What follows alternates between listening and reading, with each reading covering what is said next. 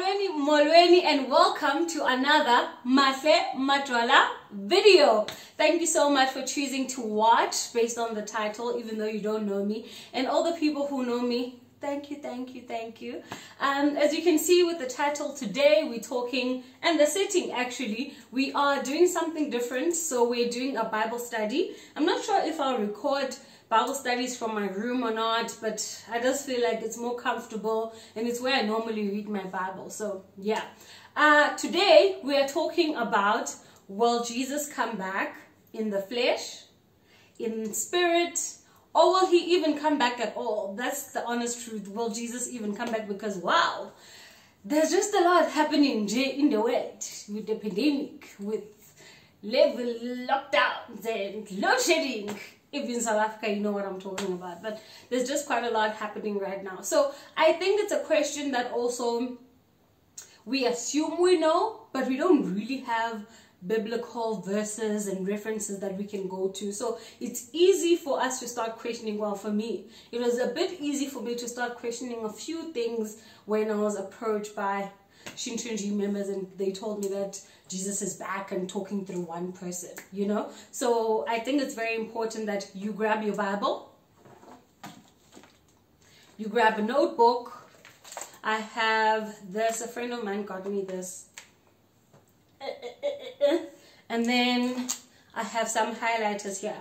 I spoke about this in my previous video with Jess, that I have a new Bible because my old one has all the highlighted verses that I got from that we were reading and meditating on at Shincheonji. So I'm actually going to open this now in front of you guys, and I will be very embarrassed because I haven't opened my Bible in a while. You know when you haven't opened your Bible in a long time and then you're trying to find where's Exodus, you're trying to find Thessalonians, and you don't dare scrolling behind everybody.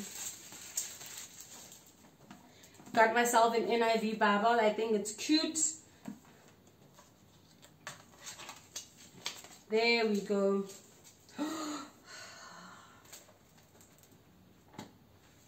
I love it. I love it. And it has those red notes.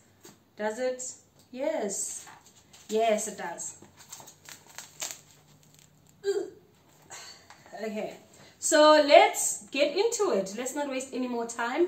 I'm hoping this is not going to take too long. Yeah. So one thing that's very important before you go into your Bible session, please do a quiet prayer and ask the Lord to just like make things clear, make things understandable, make things plain unto you, that you may truly understand what he's trying to say in this book. Okay, so please pause the video right now, and then do yourself like a 2-minute, 5-minute prayer, or you can do it on your on the inside, but preferably praying out loud is always just a bit better for me. Okay, so let's go to the first scripture that will help us understand if Jesus, when he comes back in the second coming, will he come back in flesh or in spirit? All right, so let's go to Acts chapter 1. Ooh, the Bible, guys. Whew. Okay, at least I remember Acts is in the New Testament. Acts chapter 1 verse 9 to 11. Okay. It's so weird having a new Bible. Like, it's still so hard.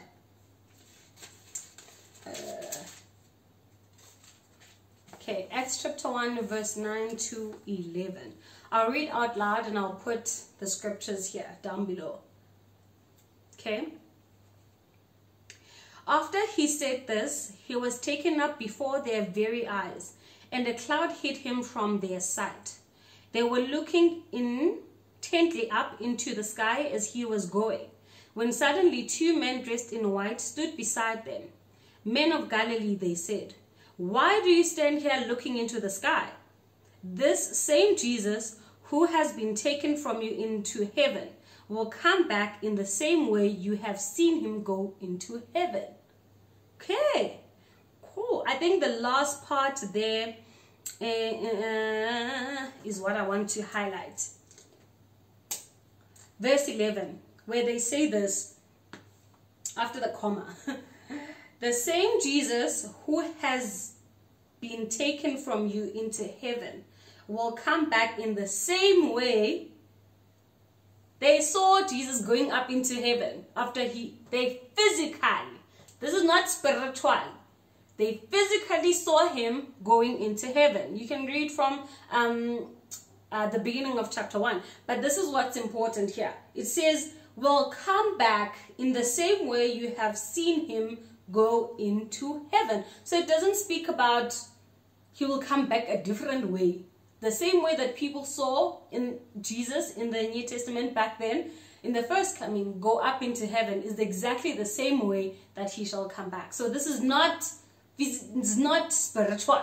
This is physical. All right. So I'm going to be highlighting verse 11 quickly. Oh, it's so weird, this new Bible, guys. Oh, my first highlight. You got to share with me my first highlight. Imagine. All right. Okay. Another reference. I hope you highlighted with me. Another reference is Matthew 24, verse 23 to 27. Let's go. Okay,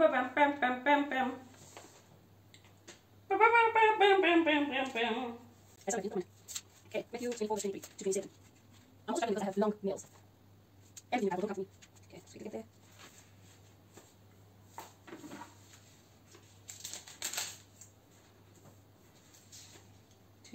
Verse 23. Alright, found it. Sorry guys. Matthew 24 verse 23 to 27. Let's read this out loud. Okay. At that time, if anyone says to you, look, here is the Messiah, or there he is, do not believe it. For false messiahs and false prophets will appear and perform great signs and wonders to deceive, if possible, even the elect. See, I have told you in advance. So if anyone tells you, here he is, out in the desert, do not go out. Or here he is, in the inner rooms, do not believe. For as lightning, I'll start there, 27. For as lightning that comes from the east is visible even in the west, so will be the coming of the Son of Man. I love verse 27. I'll read it again. For as lightning that comes from the east is visible even in the west, so will be the coming of the Son of Man. So highlighting this one again, I'm going to use pink quickly.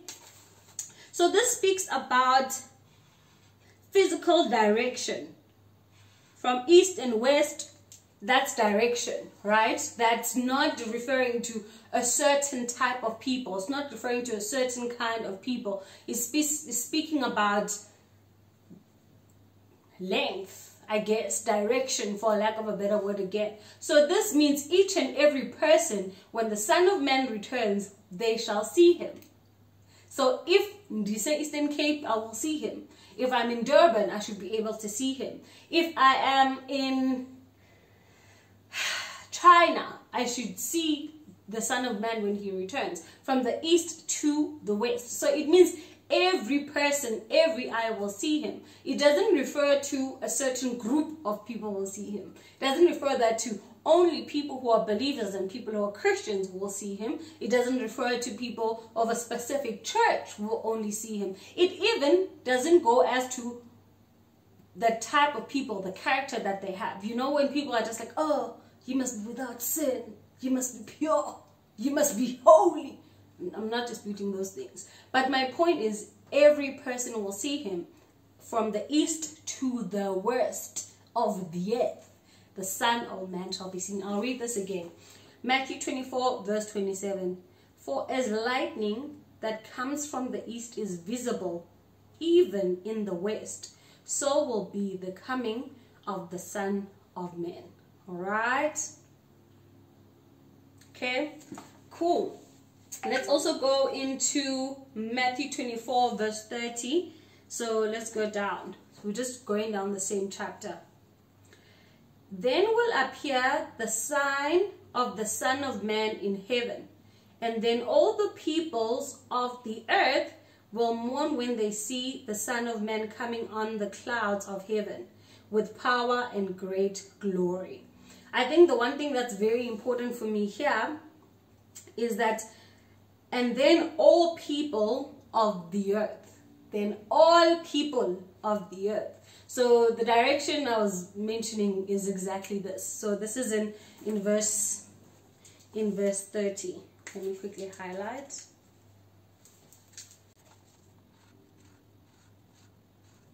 I don't know, with power and glory and great glory, I don't know what that means.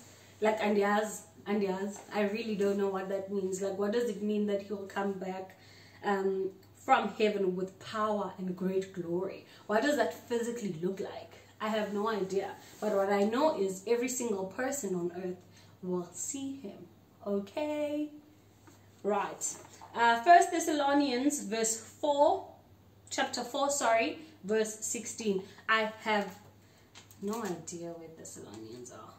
Corinthians, 2 Galatians. I think it's somewhere there. Yes! Okay, my memory is not completely gone, guys. Okay, let's think.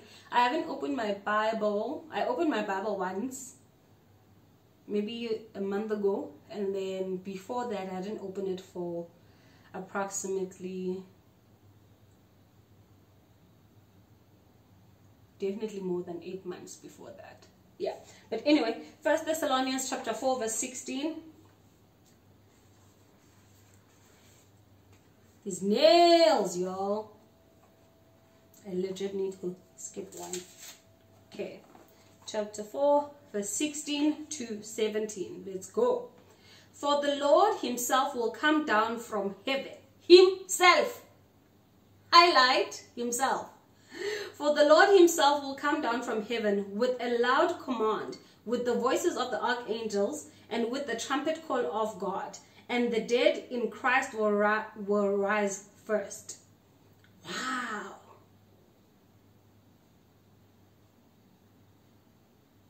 I love this. I really love this. I think, okay, so this for me testifies to the fact that nobody else will come and say, like the previous verse was speaking about, do not be deceived by false prophets. False prophets tend to say that God is speaking to me and Jesus is speaking to me and to me only type of situation, and this is not the truth. And they can't say things like, I am the second coming of Jesus because Jesus speaks through me, because the Bible strictly says here, strictly, let's go back, for the Lord himself will come down from heaven. Himself. There's nobody else that's going to take his place. There's nobody else that's going to stand in between you seeing him when he comes back. The Lord himself will come back. So very, very important to highlight. Highlighting it in my, what color is this? Orange.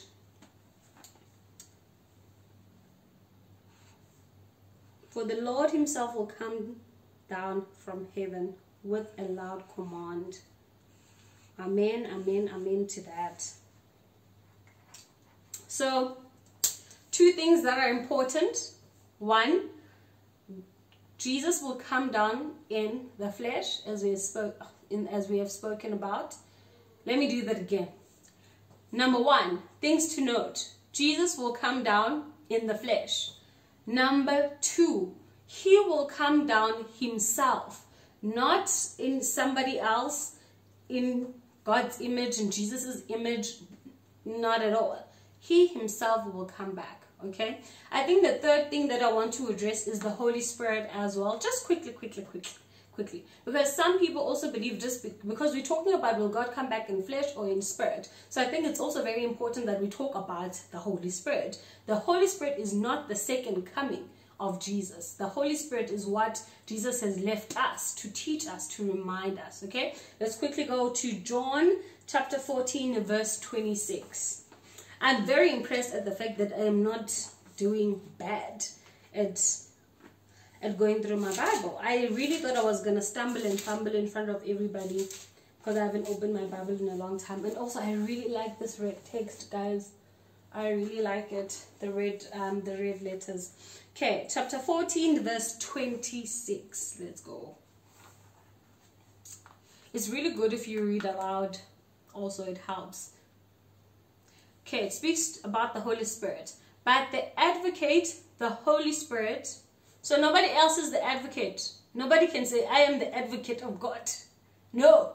Says, but the advocate, the Holy Spirit, whom the Father will send in my name, will teach you all things and remind you of everything that I have said to you. Shall remind you of everything that I have said to you. The advocate, the Holy Spirit.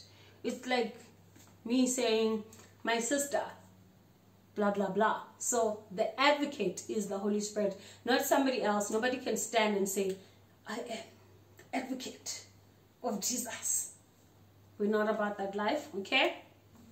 The advocate is only the Holy Spirit.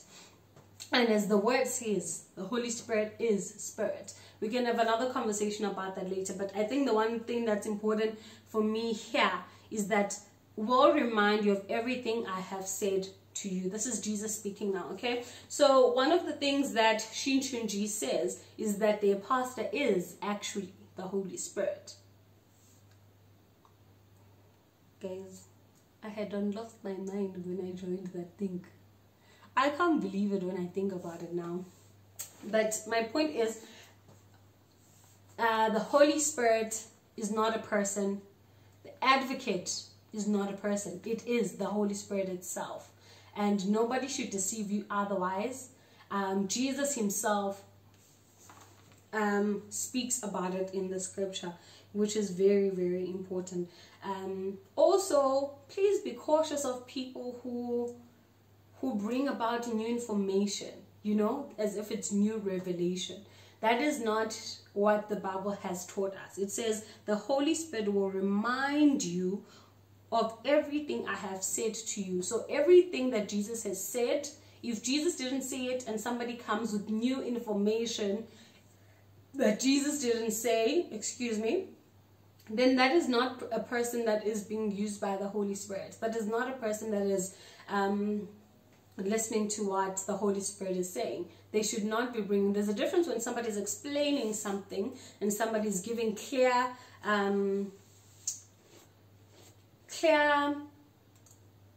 I don't know what the right word, but like when somebody is explaining something, there's something that is something you should listen to and discern about. But when somebody brings in a new information that Jesus didn't speak about, please note in this verse Jesus says everything that he taught us, the Holy Spirit shall remind.